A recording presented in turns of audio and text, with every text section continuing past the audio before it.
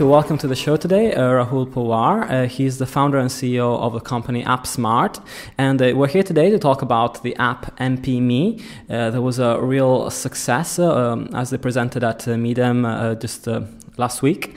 So it's great to have you on the show, and thanks for coming on. How's it going today? Great. Thanks for having me on. Yeah, it's been really exciting since Midem, obviously, because we've gotten a decent amount of coverage and people are really excited about the application, and I think it resonates really well with what people are looking to experience from a music service. So yeah, certainly exciting times ahead of us. So let's start with your background a little bit, just because you have an interesting background in terms of music as well. Where did you start out, and then we can start talking about how the idea for the company came about. Sure. Yes, actually, I've been involved in mobile and music for almost a depressingly long time. I was part of the founding team at Shazam, which of course most people know as the music recognition service. So back in about 2000 was when I first sort of started looking at the space. And obviously, Shazam has been a huge success in the mobile app space ever since the launch of the iPhone. Yeah. And after that, I sort of branched out to start my own mobile incubator in Apsmart. So we set up shop in about 2009. We built a team of mobile specialists, and we were basically ideating a bunch of concepts across different verticals, and surprisingly, we ended up doing something in music again. So that was the formation of Mpme. And Mpme is it's an interesting music streaming service in a world full of music streaming services. What we're doing is something a little bit different. We're basically taking the broadcast radio streams that are available on the internet publicly and adding a layer of discovery and recommendation on top of it. So at the core of it, it's curated radio. So at the core of it, what we do is we basically listen to all the radio streams we can get our hands on in real time and match that up with what we know about you as a user. So whether that happens to be the songs that I listen to in my iTunes library, the likes I have on Facebook, or the sort of favorites or thumbs ups that I actually produce in the application itself. And so we use that to create a real-time recommendation of what you should be listening to.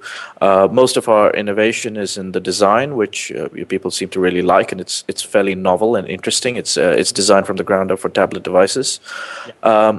And in the technology, because our entire core system is completely real time. So while you're looking at, while you're listening to a particular station, you can sort of just scroll over and see what's happening in real time across all the other stations we've recommended for you at that point. Yeah, and it's a very powerful platform because, I remember from your presentation, you showed the way in which people navigate online radio at the moment, and with an app, for example, like I have on my iPad called Wonder Radio, and there's several of these that aggregate radio channels of all sorts. It can be news, it can be music. You can choose channels by genre usually, but it's incredibly hard to find a radio station that's playing the music you like when you want it, and also to discover radio stations that are sort of in line with your tastes. So this is an awesome way to get into it, because you can actually look at artists you like, and then that connects you to radio stations that are likely to play those artists or that have played those artists in the past. Correct. I mean, that was basically the premise around it, because personally, I'm a big music enthusiast, as you can imagine. You have to be in this business. But what was quite interesting for me was looking at my music consumption habits. Of course, I have all the usuals. I have my Last.fm account. I used to have a Pandora account when it was available in the UK. I have my Spotify account. But for the most part, when it comes to laid-back music listening, I tend to just sort of tune into the radio stations I know and love. My favorite radio station is actually this very, very small electronic music outfit out of San Francisco. But it took me years to discover them. Whereas right now, the first time I fired up Mpme, it threw it straight back at me as my first recommendation, and this is without me telling it anything else about me apart from the music I actually listen to. So there's an enormous amount of content out there. It's curated by professionals. There's a lot of passion that goes into it, and it's a really well engineered music discovery experience.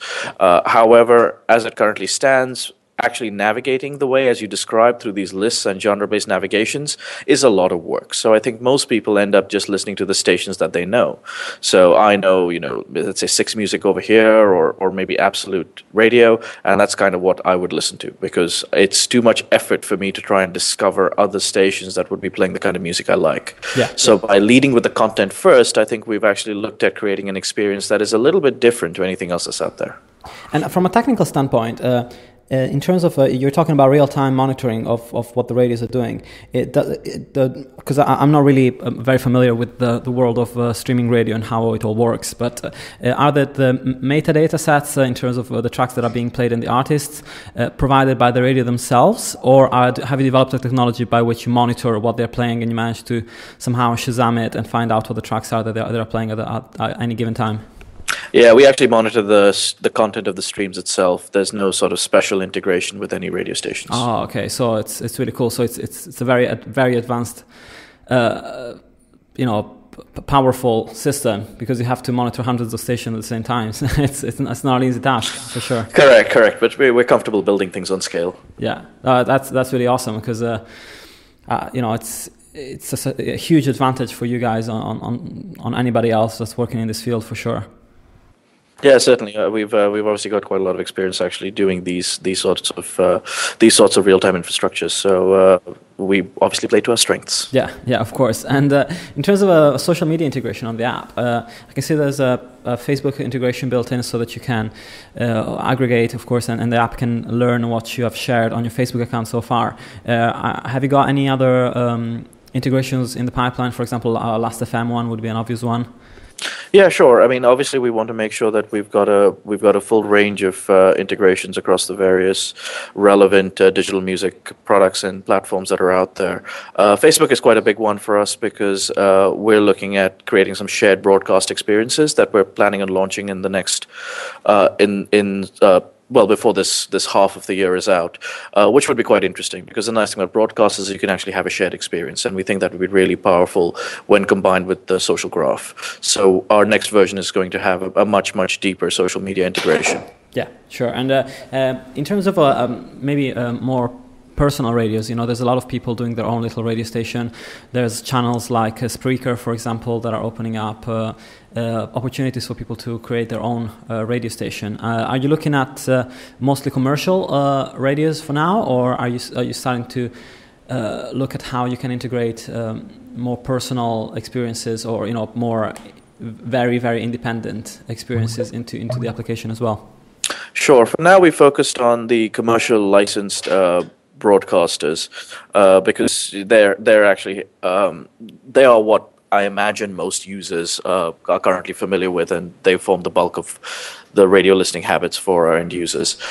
We are, of course, in early discussions with things like live and live streaming broadcasts, and the sort of new generation of personal broadcasters, to figure out how we can provide a meaningful experience for their users. Yeah, definitely. And what has the feedback been from the radios themselves? Have you talked to them about what you're doing, and how are they seeing your application in terms of their user base?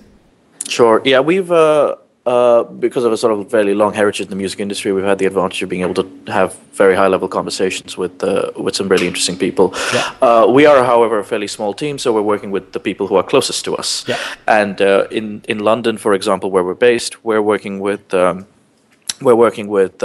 very senior people at one of the largest broadcasters in the UK to position our product and add value to their customers and their business in a meaningful way. So on the B2B side of things, we're actually looking at a suite of products that help maximize the revenue for a radio station, help drive registered users, and help sort of create targeted advertising in a meaningful way for them.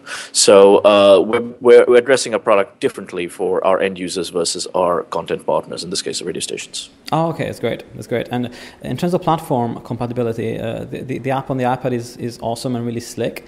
But considering the amount of technology that you deploy in the company, and it's something that really nobody else is doing at this time, are you thinking of crossing over to a in-browser experience or to a mobile phone experience? Yeah, sure.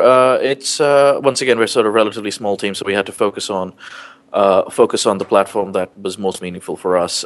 The volume product, which is the iOS mobile application, should be out relatively soon. We're expecting that somewhere in quarter two. But we're also looking at an Android device. Our pure web HTML5 / proposition will probably be a little while coming. and we're still not decided about exactly how we will be positioning that. Yeah, I mean, it's an awesome idea, and I would recommend anybody to go and check out Mpme on the App Store for iPad and play with it. It's a free application, so really go for it, and I think you're going to find some amazing recommendations on there. Great, thank you very much.